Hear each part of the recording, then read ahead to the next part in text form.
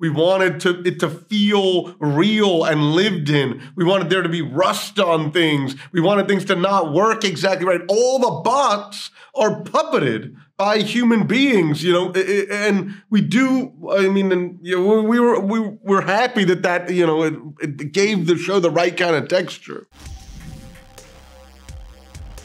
Hello. Hi, John. Nice to meet you. Great to meet you. It's nice to meet you both. I am very much enjoying Hello Tomorrow so far. Amit, my first question is for you. Just how did you guys prepare to create this like really big, specific world, retro futuristic setting, like huge names? What was that like going into it? I mean, it was crazy. I mean, let's just say, this started many years ago, and it started with, sales videos from training sales videos from the 1950s, or the Maisels Brothers documentary Salesman, or Tex Avery cartoons. And obviously we're drawing on this weird collective imagination that we all have, but it's not in reality yet, but it's barely, we kind of climbed up a big hill here for us. This is our first show. So by the time Billy was, signing up to play the part, we were blown away. And then suddenly it's Hank Azaria and Allison Pill and Hanifa Wood and Duchesne, and we're watching these characters walk on set. I mean, there is no way to prepare or, other than to do it. I was lucky enough to have a child about a week before the writer's room started. So it was my first. Perfect preparation. It was my first child. So, it was tough. But it was a great joy. And I think in something like this, at this scale, and particularly in something that's so purely, that we wanted to be so purely of our imagination, you got to just roll with it.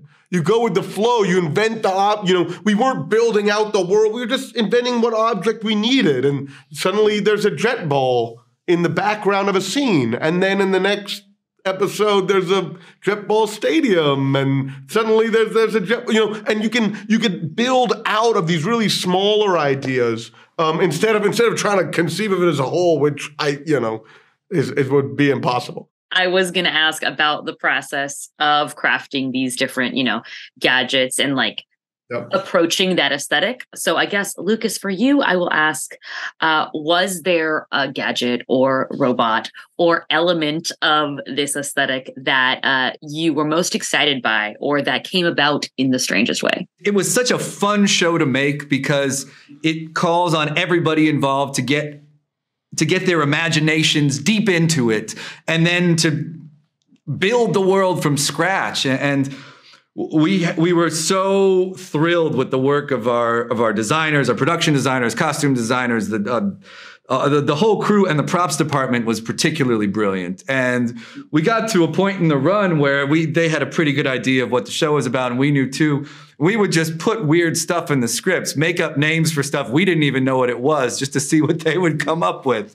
So you wait until you get to episode 5, and we're like, we want this to be a cast master in this scene. They're like, what's a cast master? We're like, I don't really know. I think it's a machine where you press a button and tuna casserole comes out. And they're like, okay, let's go. And then we show up on set one day, and there's a mayo injector and a cheese injector, and Allison Pill presses it, and the door opens, and steam comes out, and there's a tuna casserole right there, and that is the magic of cinema. It's as fun as it gets when you're all working together and surprising each other like that. It's why you do it. That was all really important to us. We wanted everything to be made practically. We wanted it to feel real and lived in. We wanted there to be rust on things. We wanted things to not work exactly right. All the bots are puppeted by human beings, and we do. I mean, and we're happy that it gave the show the right kind of texture. And to us, that's the reason you can play a heartbreaking scene in front of a robot shaking a martini, because at the end of the day, the show is set in a sort of ridiculously fantastical world, but the stories take place at the level of the human heart, which I would say the same thing about the world we're in right now. It gets a little ridiculous out here, but for better or for worse, we all live at the scale of the human heart. And when you have a cast like ours, you are going to get scenes that make you feel things you never thought you'd feel with the robot shaking martini in the room. You're absolutely right. You guys have crafted such a fascinating and believable world, which in and of itself is amazing. So thank you guys so much. I cannot wait to see the rest of the season. Great to Oh, meet can't you. wait Thank to you so see much. it. Thank you so Thank much. you.